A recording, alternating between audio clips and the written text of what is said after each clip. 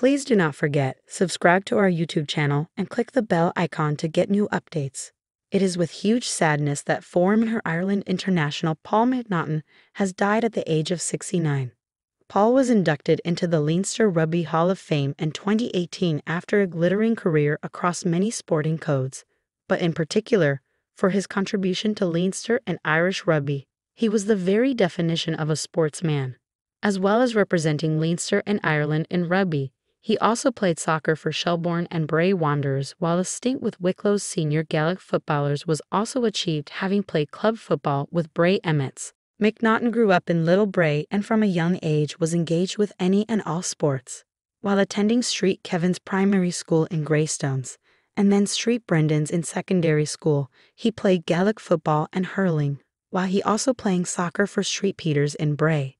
It wasn't until he attended Rockwell College in Tipperary that his rugby interest took off, and he would later captain Greystones RFC when he returned back home to Wicklow from boarding school. He played with Dublin University SC while studying economics in Trinity College, and his club career also included a stint with Wanderers RFC, during which time he won a Leinster Senior Cup and League title in 1973. In football, he lined out with Bray Wanderers and with Shelbourne, with whom he played in the UEFA Cup and 2 FAI Cup finals in 1973 and 1975, where Shelbourne were runners-up. But shortly after that 1975 loss, he started to focus on his rugby and on Greystones.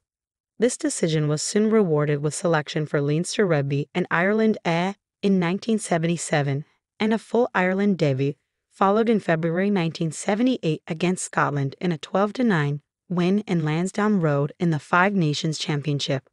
Paul won 15 caps for Ireland, including a tour of Australia in 1979, before emigration to Chicago in 1981 halted his international career. When he returned home a few years later, he was quick to pull on a jersey at Dairhickey Park and continued to represent Greystones until his retirement.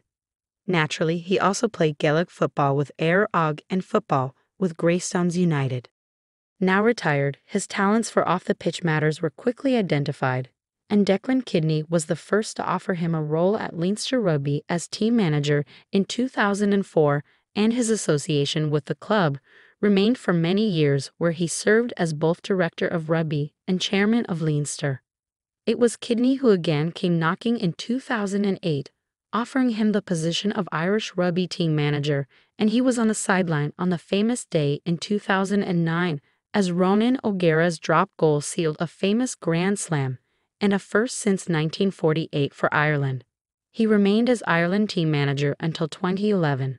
After stepping down from his role with Ireland, he returned to where his career began and served as president of Greystones RFC, and in 2018, he was welcomed by Leinster Rugby president Niall Rinn into the Leinster Rugby Hall of Fame. Leinster Rugby, and indeed Irish Rugby, has lost a dear friend in Paul McNaughton, and our thoughts are with his friends and his family, and in particular his wife, Jean, and his 3 sons, Connor, Cormac, and San.